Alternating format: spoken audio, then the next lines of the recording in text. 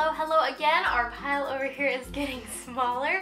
So welcome back to my channel. Today I am going to be talking about another collection from Glam Polish. So this is their Candyfornia Collection. So this collection is based off of the Katy Perry songs, California Girls and just California Girls. Yeah, just California Girls. So I'm really excited about these. These will be available February 3rd at 1 p.m. Eastern Time. This is an Australian-based company, like I said in my last video. However, their shipping to the United States is completely reasonable. $3.80 for your polish and then like $1 per each polish after that. So considering the super low shipping rates from Australia, that is absolutely impeccable. So there are 10 polishes in this collection. I got 5 of them. I don't know what the other 5 look like, but I'm super excited to find out because I'm a big fan. So in the description box below, I will link Glam Polish's site as well as their Instagram page. I'll also link my Instagram page where I will have more swatches and video swatches and macros and all of that good stuff that you'd like to see of this collection. Or of the 5 that I got of this collection. So without further ado, let's go ahead and start these bad boys. So first up, we have So Hot Will Melt Your Popsicle. And this is described as a bubblegum pink crelly with holographic micro glitter and hollow flakies. So here's our first coat of So Hot Will Melt Your Popsicle. This has a really nice formula, very easy to use, very opaque on this first coat. It is a little bit patchy, so I am going to go in for a second coat. Real quick, everything in this collection that I have so far has the same nice formula, just nice and cohesive. So here's our second coat, and this one does cover completely in 2 coats. It dries down pretty smooth, a little bit textured, nothing like crazy, but it's just a little bit textured. So there's 2 coats. Up next we have Underneath the Palm Trees, and this is described as a pastel spring green crelly with holographic micro glitter and holographic flakies. So here's our first coat of Underneath the Palm Tree. Again, really nice, really easy to work with formula. These will be a little bit difficult to remove because of the micro glitter. This has an amazing color though. Again, a little bit patchy here on this first coat, so I am going to go in for a second coat. So here's our second coat of Underneath the Palm Trees, and this one does cover completely in 2 coats.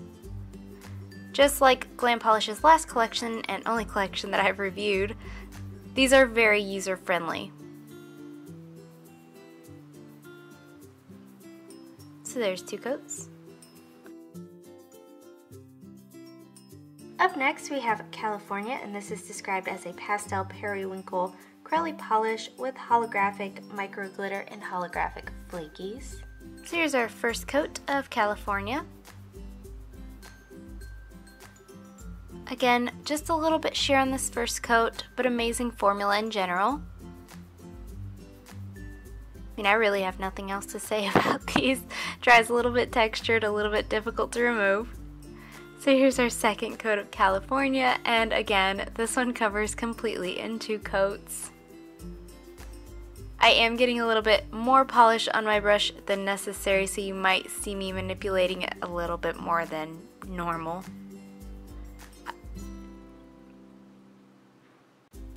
So there's 2 coats of California. Next up we have Daisy Duke's Bikinis on top, and this is described as a pastel lilac crelly with holographic micro glitter and holographic flakies. Here's our first coat of Daisy Duke's Bikinis on top. Guess what? This had a great formula that was easy to work with. It is a little bit sheer on this first coat, so I am going to go in with a second coat. Being as opaque as all of these are, nothing stained my nails. So there's our first coat, and here's our second coat of Daisy Duke's Bikinis on top. I did want to say that all 5 of these polishes look absolutely stunning with a matte top coat as well. If that's your style, it's definitely mine. I've heard some people don't like it, which absolutely blows my mind. So there's 2 coats. And lastly for today, we have Wild Wild West Coast, and this is described as a candy glitter bomb with color shifting, iridescent glitter, and holographic micro glitter. So in here I also see matte pink, blue, and black glitter, and then a shifting gold and that iridescent holographic glitter as well.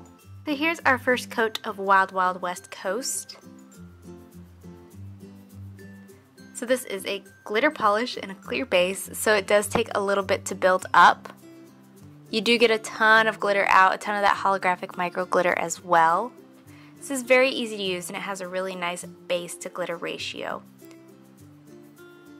So here's our second coat of Wild Wild West Coast, and this one builds it up, but I am going to go in for 3 coats. It will get a little bit thick on your nails if you don't wait for these to dry completely in between each coat. Yes, I have heard of the sponging method. Yes, it will work with this. I don't prefer to do that though. Here's our third and final coat, and this one covers, I'm going to say 95% on this third coat. So really, it shouldn't be a big deal, especially if you don't have like a super big nail line to cover up. So there's 3 coats. And real quick, I wanted to layer it over a few different colors. The black right here is going to really show that iridescent color shifting glitter. This blue is really going to highlight the pink in there. The black also really highlights the holographic. The pink, contradicting, is going to very much so highlight the blue glitter. And then the white is going to highlight the black glitter. So whatever kind of effect you want from this polish is really going to be dependent on how you wear it.